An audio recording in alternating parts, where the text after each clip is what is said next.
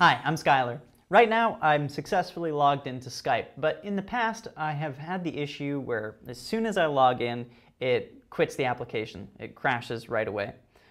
One thing I've done to get around this is to first check in multitasking. So if I've got a whole lot of other applications running, which I do, chances are maybe some of them could interfere with each other. So go ahead and shut down all of the extra apps that you're running, including Skype. So basically turn everything off. In doing this, you're force quitting the applications, which Apple says you don't ever have to do, but we all know that that's not always entirely true.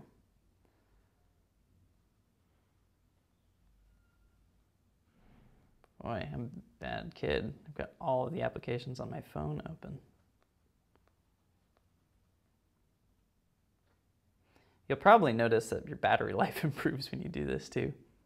Okay, so now that you've quit everything, launch Skype again. See if that helps. If it doesn't, find Skype and delete it. This may seem like a drastic measure, but it's really not all that big a deal. So to delete the app, hold your finger down on it until it wiggles and then tap the X and tap delete. Next, go to the App Store. I did that just by going to Spotlight, tap Search, and find Skype again. And download it. You may have to type in your Apple ID password again.